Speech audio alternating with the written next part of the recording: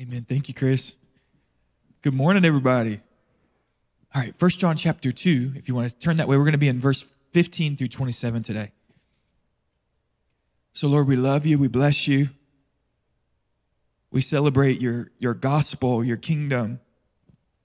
We ask this morning that you would be present and that you would really mold and transform our hearts.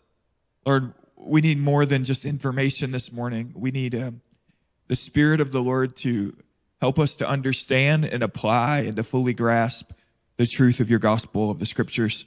We love you. We bless you. And it's in Jesus' name we pray. Somebody say amen. Amen. Well, we talked about for several months last year, Count Zinzendorf and the Moravians and this town, Herrnhut, where the gospel really took root of a community. And I've been studying and just reading and thinking about John Calvin and Geneva, his ministry in Geneva. Calvin was very intentional in Geneva. There were some discipleship things they did. So I'm just kind of, you guys know me, I'm just reading and thinking about Calvin and thinking about what they did there in Geneva. The motto of the Protestant Reformation was post tenebris lux. In Latin, that just means after darkness, light. And Geneva was traditionally a city controlled by Rome, by Roman Catholicism, and the reformers really worked hard to push back on some of the false gospel that was being presented or in that community. Well, and Calvin came after Geneva had thrown off Roman leadership, and Geneva had officially become kind of a Protestant city. And kind of one of the leaders there at that point, his name was Farel, and he was a great preacher, and he preached and he preached and he preached, but he wasn't really an organizer. So they threw off Roman Catholicism, and if you can think, like, nuns were doing a lot of the healthcare work, monks were helping with the poor, and all of those people left, and all they really replaced it with was preaching, and that didn't quite work. And so Farel had really kind of twisted Calvin's arm to stay in Geneva and to help him develop the church there. And Calvin just wanted to be a scholar, like just wanted to read in a library and be left alone. And some days I understand Calvin very well because you guys, I'm teasing. I'm totally teasing. But you know, there's something appealing about just being alone and reading and writing. And well, Farel twists Calvin's arm to help him in Geneva, and they start to really work to develop the church in Geneva, to teach, to disciple. And the problem was that, in Geneva, the government, the Genevan church was a government-sponsored church. And part of being a citizen in Geneva meant that it was required to attend church, Now, that doesn't mean that everyone did. But at one point, they would say, if you don't come to church, we're going to fine you. And in our records, it shows that they very rarely did that. But it's a good strategy. So quit showing up to church. See what I do, homies. Your neighborhood's fine you. I'm about to start dropping them in the box. So it's a state-sponsored church. But one of the things that the reformers are not allowed to do is the pastors are not really allowed to do church discipline. So they're not allowed to excommunicate anyone or to really bring correction. And so one year, Farel and Calvin are preparing for Easter, and they're supposed to do communion. And now the problem for them is they're required by law to serve everyone in Geneva communion, so the citizens are required to come to church, and the pastors are required to serve everyone communion. And Calvin is going, I know some of these people are unrepentant sinners. I know some of these people are living sexually immoral and drunken. And the Bible teaches that communion is something that is sacred and that saints partake in. And so the government is saying, you have to do this. And Calvin is saying, well, the Bible teaches that I can't do this. And so Calvin and Farel protest. They preach sermons that say, this is why we're not going to serve communion. And it seems like they hid all of the elements because no one could find them, which is also good strategy, okay? Just hide communion. And when that happened, they were driven out of Geneva. So now Calvin and Farel are banished from Geneva by the government because they refused to serve communion to unrepentant people. if you can imagine, again, Calvin's not so upset about this, okay? He just got kicked out of the city that he didn't really want to be in anyway. So he's ready to go to the library, all right, and to have some coffee and snacks and read. And seriously, he's not like heartbroken. He's actually quite relieved. In this period when Calvin and Farel are driven out of Geneva, about a year later, we're talking about like the 1530s, about a year later, a Catholic bishop wrote the church at Geneva a letter. And in this letter, a Catholic bishop said, he was actually a cardinal, said essentially, now is your time, Geneva, to return to Rome. You did that Reformation thing, and but here are the reasons why you need to return to being good Catholics, and you need to return to our tradition and our system. And the church at Geneva, they didn't really know how to respond. Calvin had been their theologian, their thinker, and so Geneva wrote a neighboring city called Bern and asked Bern if one of their pastors or theologians would respond to this Catholic cardinal who was now pressuring them to return to Catholicism. Well, Bern said, yes, one of our theologians will respond to the Catholic cardinal, will write a long dissertation as to why you shouldn't be returning to Catholicism. And then Bern turned around and asked Calvin to do it, which was really funny. So now Calvin has to write a dissertation responding to a Catholic cardinal as to why the Genevans, who just kicked him out of Geneva, should not return to Catholicism. And he just lays out this post tenebris lux, after darkness, the darkness of Roman Catholicism in the medieval era that really taught mysticism and works-based. If you don't perform, then you can't receive salvation. You need to go through this penance. The Reformers called that darkness. And the light of the gospel was simply that through faith in Jesus, you could have total forgiveness. Like the grace of the gospel is light that it offers for you a clean conscience before God, not because of what you could do, but because of what Jesus has already done on your behalf. And that liberating light, that beauty, that forgiveness, that justification, the Reformers said, is the heart of the gospel. And so in Calvin's response, he said this. He said, this is a pretty common quote, but he said, wherever sola fide, or faith alone, salvation by faith alone, wherever sola fide is abandoned, the glory of Christ is extinguished, religion abolished, true religion abolished, the church destroyed, and the hope of salvation utterly overthrown. So Calvin responds to this Catholic cardinal and says, wherever faith alone is abandoned, the church is destroyed. We cannot return to Roman Catholicism because you refuse to preach the gospel by faith alone. Now we're reading the writings of John as John is writing to a church who's having this same moment, right? There are teachers saying to them, you need to abandon your position and follow us. And in this hour, John is writing to the church, and we talked about this last week, and he's saying, you need to learn to discern. All of 1 John's about discernment. You need to learn to discern who are the true Christians, what is the true gospel, what is true Christian leadership, what is the word that you've heard from the beginning through Jesus and his apostles. John is saying you need to discern what true Christianity is, and by consequence, discerning what true Christianity is requires you to reject the false gospels, to reject false teaching. Now, what we find today, and I need you guys to pay attention because, again, you are like half asleep, or me, I can't decide. What we find today is that John's going to situate or contextualize what's happening in these house churches in Ephesus. They have false teachers that they're having to combat. There's a fight taking place. And John says, this fight is a part of the end time plan of God, the end time prophetic narrative of God, in which there will be an antichrist spirit that tries to pervert the church.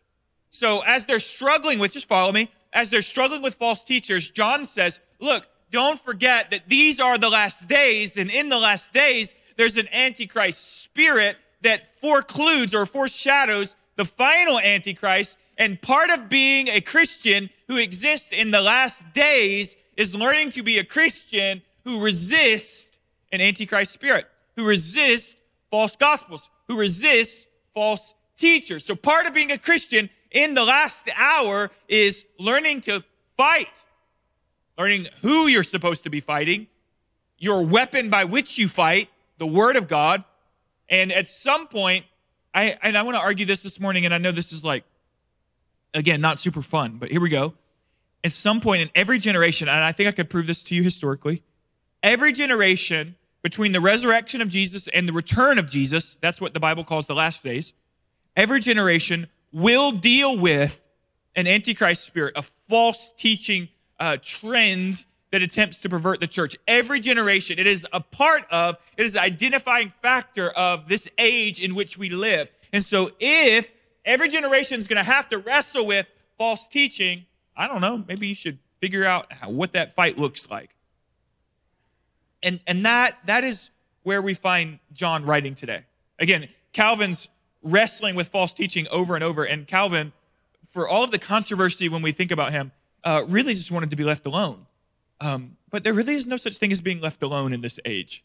Like, you're going to at some point have to look someone in the face and say, that's not the gospel, and I'm sorry that hurts your feelings, but I'm not bending to your doctrine and your new teaching. All right, let me read to you from 1 John chapter 2, and I'll do my best to lead us through John's line of thought here. You guys with me?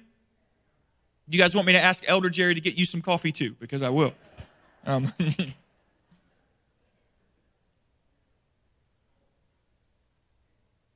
Chapter 2, verse 15. You ready? Do not love the world or the things in the world.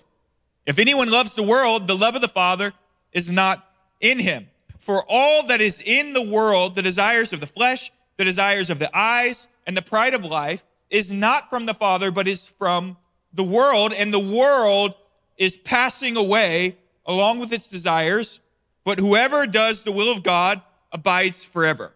Notice the delineation here. The world is passing away. That's end time language. But whoever is in the Father will abide forever. There's a people who possess eternal salvation who abide forever, and there is a destruction that is taking place in the world.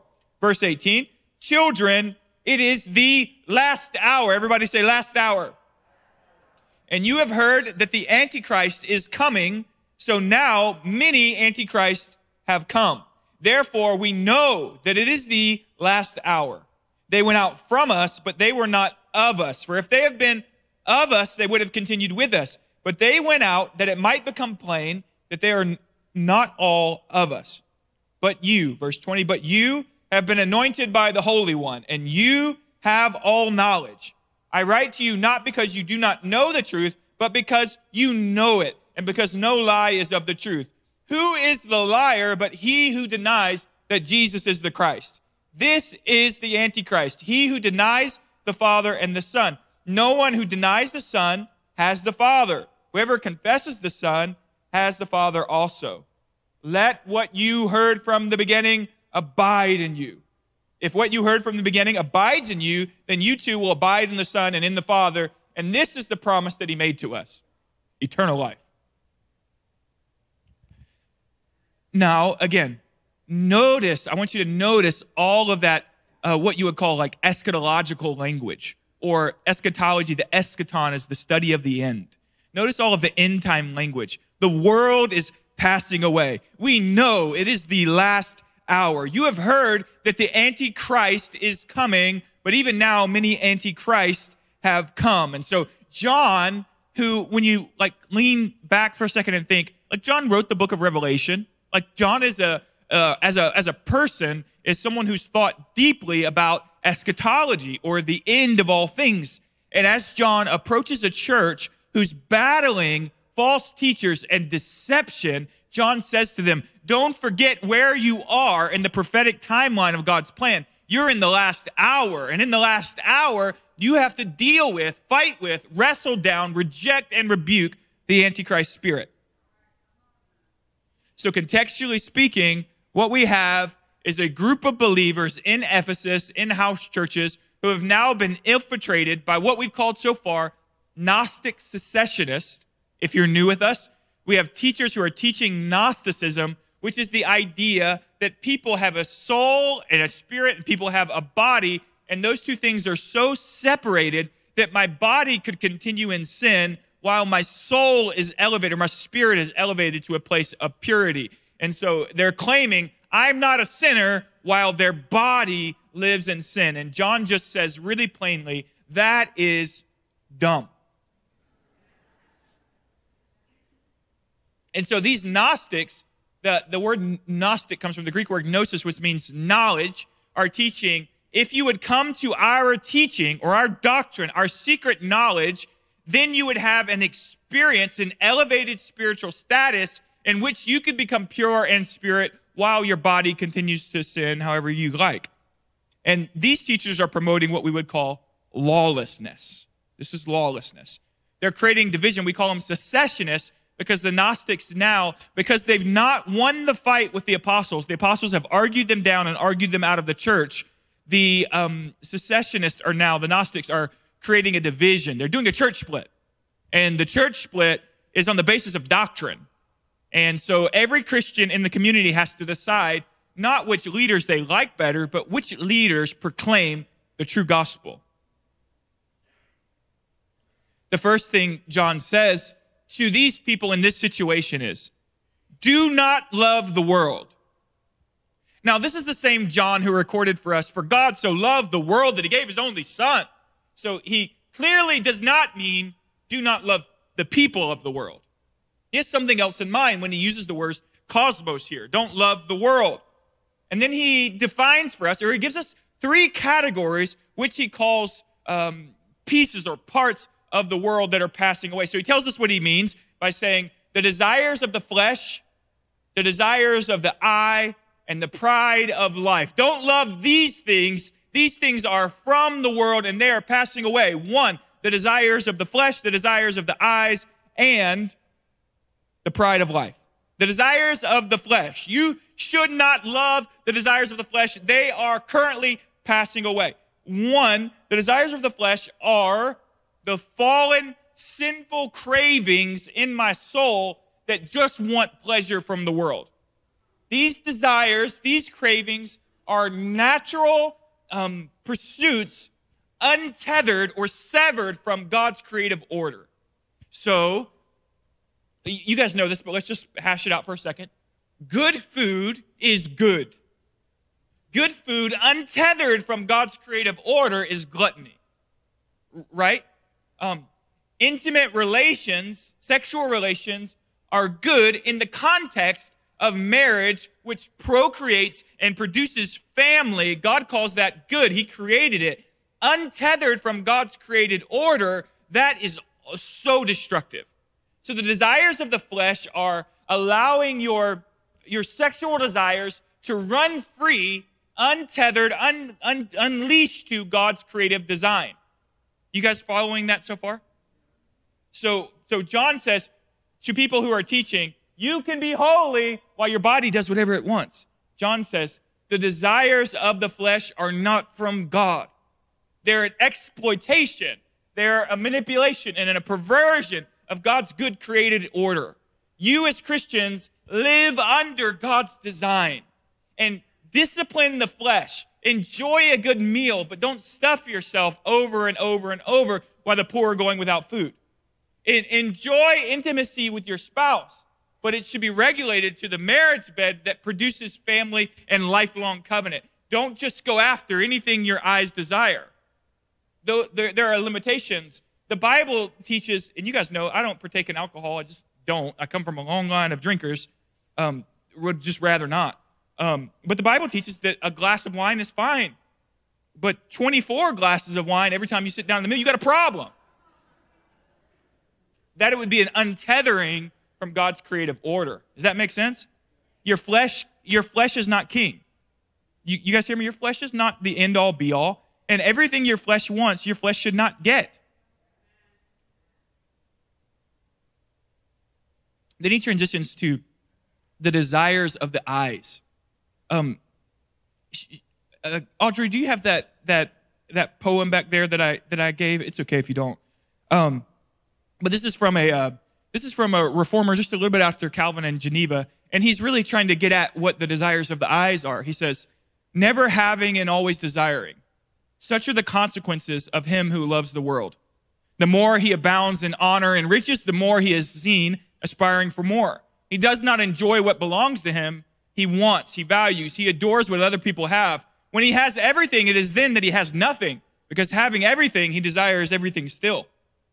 And this is a good little poetic explanation of the desires of the eyes. It's covetousness. It's always wanting more. It's always looking to another's a woman or a man who doesn't belong to you and craving what they have. It's always wanting more money, wanting better vacations and bigger houses and better cars. If you just had that car, and by God, that's passing away.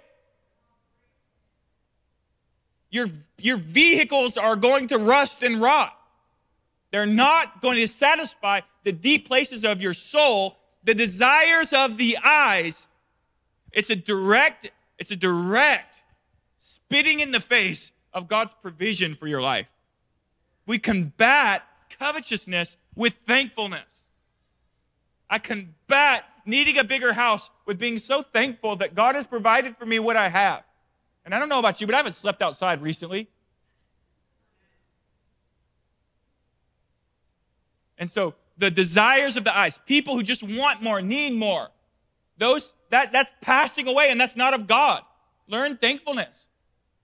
Your natural desires of the flesh need to be submitted to God's design and order, and your eyes that want constant wealth and want more comfort, that needs to be crucified in you.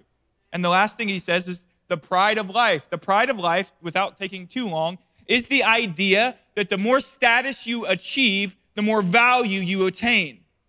Meaning that your role in society, it should build you up, or you can push your chest out and you demand honor and demand respect, and everyone should revere you because of the status that you've attained. And that is passing away. And the gospel says that the least of all, the last will be first. So Christians can't live their lives with this great inner desire to achieve more and to be seen and to be the king in the room. You shouldn't always want to be the biggest person in the room. That's not Christianity. Those who will be exalted in the kingdom are those who wash the feet of the poor and serve the sick. Those who are going to be honored in the kingdom that is coming are those who are always willing to take the last seat. And I don't mean to be too aggressive here, but in our community of wealth, in our community where there are a lot of prominent people who feel like they've been really successful and they have been successful in the world's eyes, you need to be adamantly opposing this concept of the pride of life. You need to make sure that you don't think you're better than the people down the street because of which neighborhood you live in.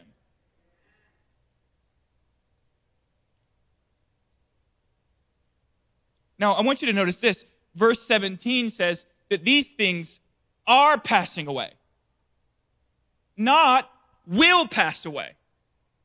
They, of course, ultimately will pass away, but the desires of the flesh, the desires of the eyes, and the pride of life, the world and its demonic evil systems, they are passing away as the kingdom of God is coming, as the gospel of Jesus is preached.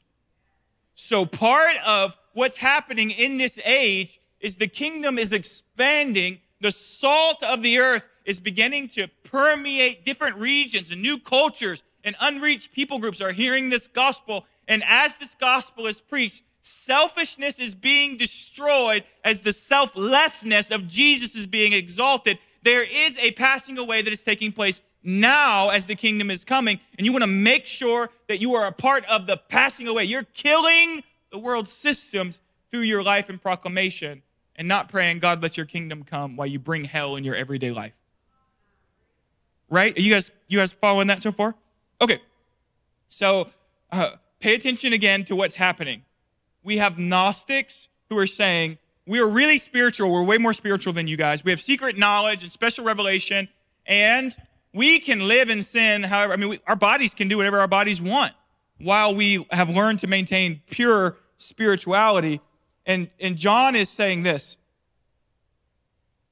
You, church in Ephesus, are going to have the discernment and the backbone to look them in the face and to say, no, thank you. Move along. Create your secession, that's fine, but you can take your cult down the street. We're going to remain faithful to the gospel that was from the beginning. Now,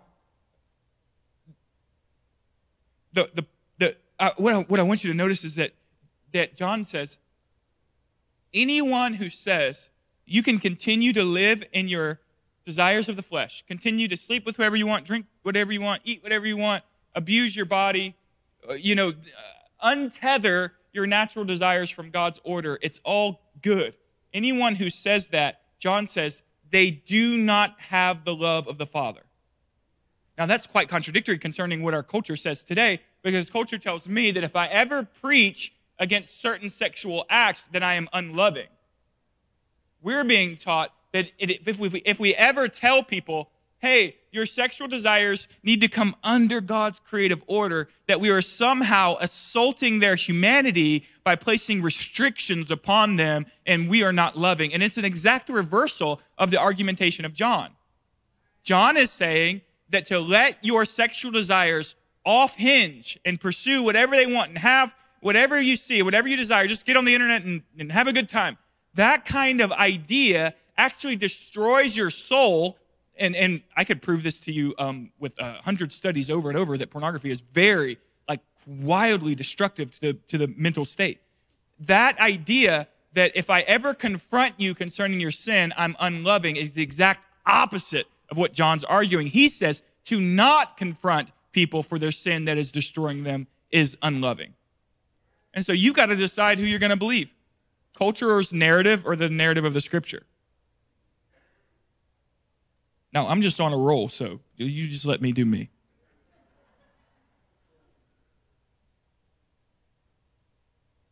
So the world is passing away. The kingdom is coming. And this, John says, is the last hour. And then he says, you know that the Antichrist is coming. And so this is really plain. And John really develops a lot of his thought about Antichrist from Daniel chapter 7, verse 25, which says that the Antichrist will speak words against the Most High and wear out the saints.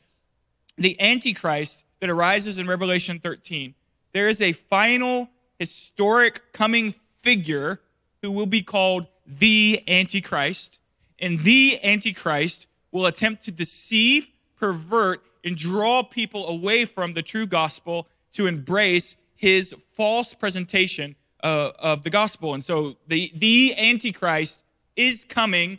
And Paul says to the church at Thessalonica, they were worried that they had missed the second coming. And Paul says, don't worry. We know that Jesus will not return until the man of lawlessness is revealed. Okay? So Paul calls him the man of lawlessness. John is the only person who calls him the Antichrist. So John says, look, we are awaiting the arrival of the Antichrist, and then we know that Jesus is coming quickly. But in our waiting, John says, I want you to know that there is already an Antichrist spirit in the earth. And John says, and already many little a Antichrists have already come. So there are many people in history who have embraced and operated in what John would call the spirit of the Antichrist. The early church really thought Nero was an Antichrist. Nero created such havoc on the church.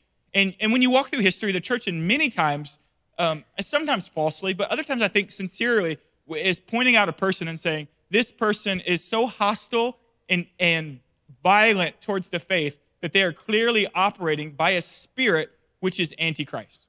Okay, do you guys understand that? There is a Antichrist coming, but even now, today, John teaches there's a spirit of Antichrist in the earth. Now, what we see historically, and I could show you this biblically too, is that the spirit of Antichrist primarily operates in two ways. The first way is to violently assault, intimidate, murder Christians. So I don't know why I was telling my daughter this morning, but I guess she needed to know. I was telling her that Nero would like to set Christians on poles, cover them in oil, and set them on fire, and use them as like a lamppost. I don't. My 9-year-old probably doesn't need to know that, but she does now. Nero was using force, violence, to try to intimidate the church out of their profession of faith. If you keep saying Jesus is Lord, we will kill you. If you keep preaching this gospel, we will burn you at the stake. The Antichrist spirit at times comes with violence on the church. And if you go in the Middle East, that's what the Christians are experiencing, an Antichrist spirit that is violently murdering saints and trying to intimidate believers out of their confession. That's the first way. In our culture, I would argue that we have an Antichrist spirit at work that is not trying to violently destroy us and intimidate us, but is trying to pervert us. So in other times, and this is what they're experiencing in the church in Ephesus that John's writing to, there's no one with a knife at the throat of the Christian saying, you have to follow us, but there is someone saying, hey, we got a better way. We have a higher way. We know more than you. We've got a better teaching. And that would be to pervert the Antichrist spirit that comes with a false gospel to pervert. Now, if you take that thought, again, which I think I could establish as a thoroughly biblical thought, and you just think about it for 20 or 30 minutes, you could ask yourself, how is it that an Antichrist spirit is attempting to pervert the gospel in American Western Christianity? I don't know, that takes me about 3 minutes.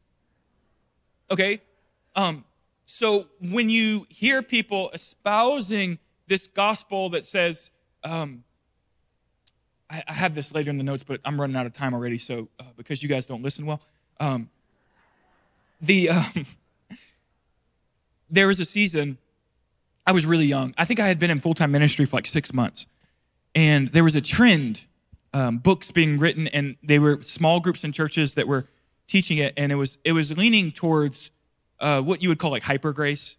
And part of the teaching was essentially this: all of your past, present, and future sins are already forgiven because of the cross of Jesus. Therefore, they actually taught, and I could show you this in books, Christians should never repent. If Christians repent, they are somehow insulting the gospel of Jesus. Now, what they were teaching is that because the work of Calvary was final, that there was never a need for repentance, and essentially, you should never feel remorse for your sinful activity. Now, where does that go? That goes to lawlessness, right? Like, live however you want, it doesn't matter. And now you could say, like, that's obviously stupid, but I promise you 10 years ago, it was being passed around, coded in very spiritual language. And the people that were promoting it, if you ever came against them, they would say, you don't understand grace. And they would say, they'd go to Galatians and say, you're a promoter of the law. You're trying to say that if we don't repent, then it's just like circumcision. If we don't get circumcised, that we're not really saved. And now I've been saved for I've been saved for a season, but I've been in full-time ministry for like 6 months. And I'm having to have serious debate with men who are 40 years my senior, who said they've been Christians for decades, and I'm having to look them in the face and say, you're wrong, you're wrong, you're wrong. Now, you know that I'm a little bit stubborn, so that wasn't so hard.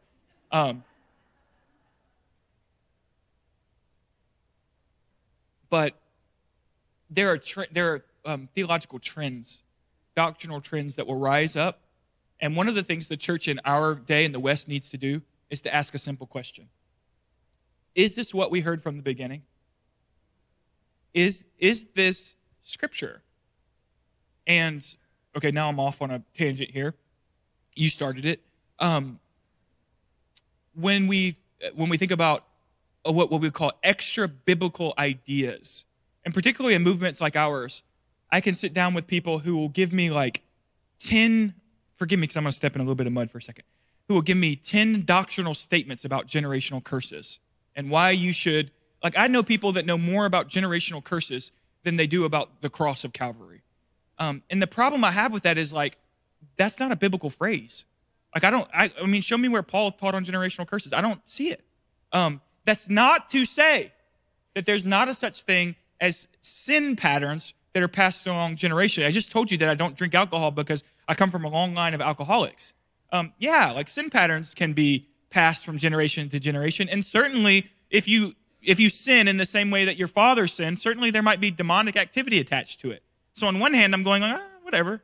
But on the other hand, if your entire Christian faith is about this extra biblical idea of being cursed because your great-great-great-grandparent may or may not have participated in some occultic activity, like, I don't know, I would just go to the cross and say, Lord, wash me and cleanse me.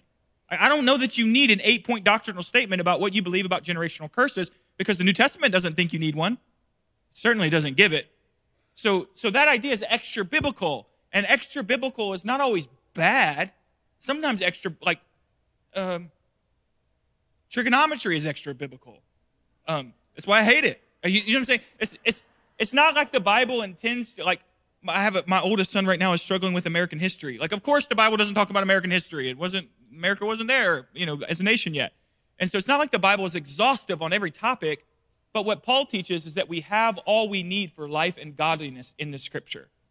And so what you should teach one another is not, hey, come over and let's have a Bible study where we go through this book of the latest prophet and he talks about his revelation about generational curses.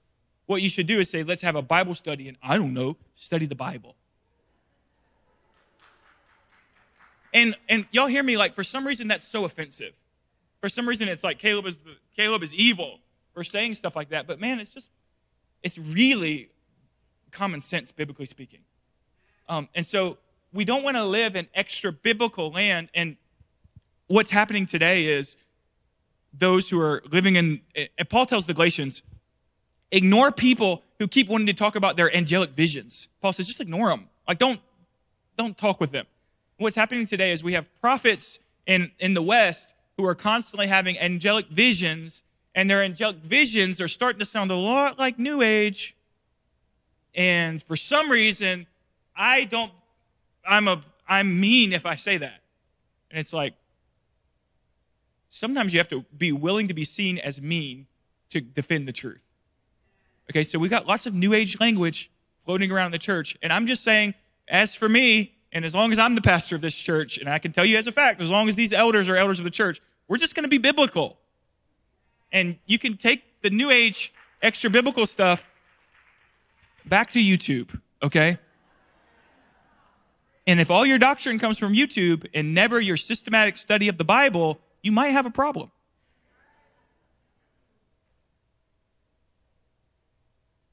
The last thing Paul says, or John says, that's really interesting is he says, you have no need for a teacher. Now that's really funny because, like, what do you mean you're teaching? You know what I'm saying? Like, he's teaching as he writes, but he says you have no need for a teacher. And it's really clear that what he's saying is you don't need a new teacher.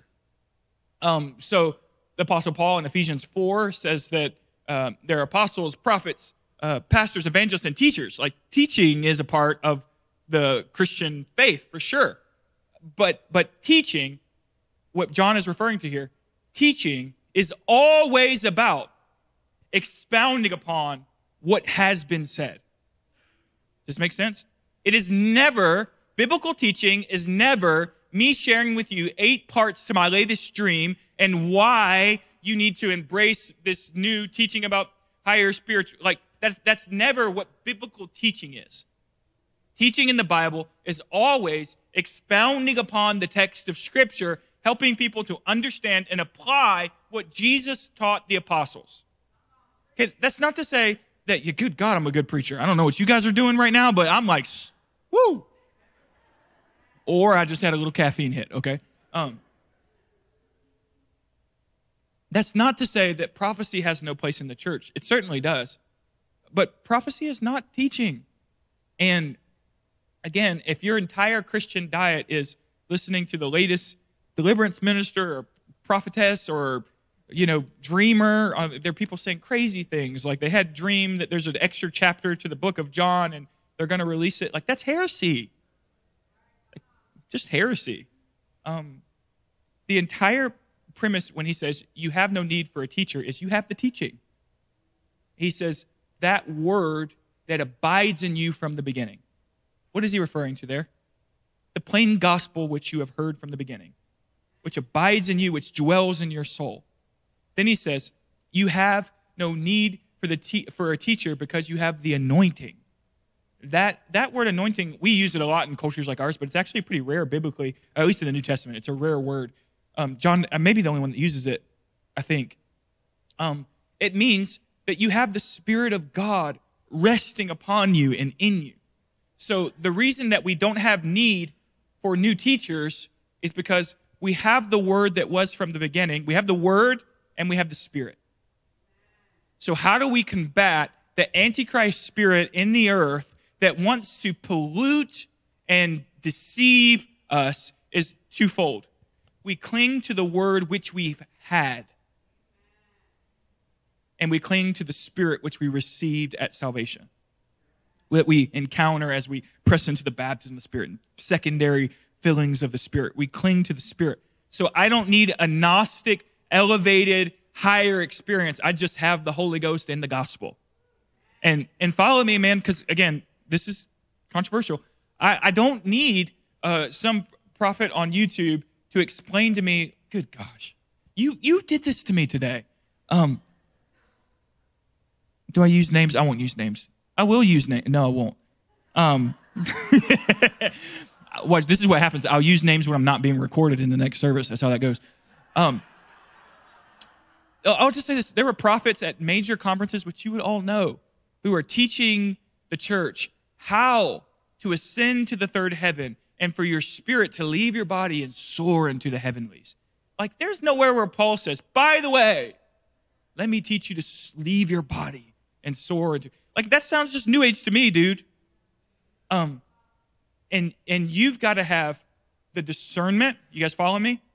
The discernment, the biblical literacy to hear someone give you 8 points about why generational curses are the most important thing in the Christian life. And you have to have the biblical literacy to say, I don't know, I've read the New Testament for about 10 years over now, and I've never read that passage. And the confidence to say it. And again, that doesn't mean that there can't be generational sin patterns that are demonically. I'm not saying that. I'm just saying that, like, I'm not cursed because my great-great-grandfather may or may not have been a Mason. I am blessed in the gospel of Jesus Christ. I am bought and purchased by the blood of the Lamb. And the enemy has no foothold in my life as long as I'm clinging to the word which I had from the beginning and the Spirit of God which I possess through being born again and filled with the Holy Ghost. The enemy is not I'm not staying up all hours of the night trying to understand if maybe a demon got a hold of me. Like, I would stay up all hours of the night trying to say, how can I have more of God? And how can I be more effective in preaching this gospel? And what does it really mean to be bought and purchased, adopted, belong to Jesus fully? And finally, if I could just really believe that, then I could have real life, not biting my nails all night, wondering about what someone said on some. And this feels like I'm being lighthearted, but man, I just mean this. Like, I'm not doing that. And I'm sorry if you've been under people who have. And I'm sorry if you've watched people on YouTube and churches on YouTube who share their angelic experiences and have hours and hours of what this angel taught them. Like, not doing it. We're going to stick with the Spirit and the word which we've heard from the beginning. You guys okay with that? Now, I have like 18 more pages of notes, so sit down and be quiet. Just tease. The last thing I'll say this. He says that he moves to the idea of perseverance, that the saints have to persevere through the last hour by resisting the Antichrist spirit that's trying to deceive them. And the idea of perseverance is the P to Calvin's tulip. I'm not a Calvinist, but the P was perseverance of the saints. I do believe this one. And Jesus says those that persevere to the end will be saved. So there is a sense in which part of your duty in this last hour is to persevere through demonic Antichrist deception. And that perseverance through it looks like clinging to the Spirit and the Word and having enough boldness and kindness. It's kind to look at people and say, I think you're wrong. It's kind to say, that's not biblical. I love you and I'm not belittling you, but that's not what the Bible teaches. That's kind. You're going to have that boldness, discernment, and kindness to persevere in this last hour, because there will be people at some point who come to you and say, Christians should never repent. Just enjoy your sin. If you go ahead and stand to your feet.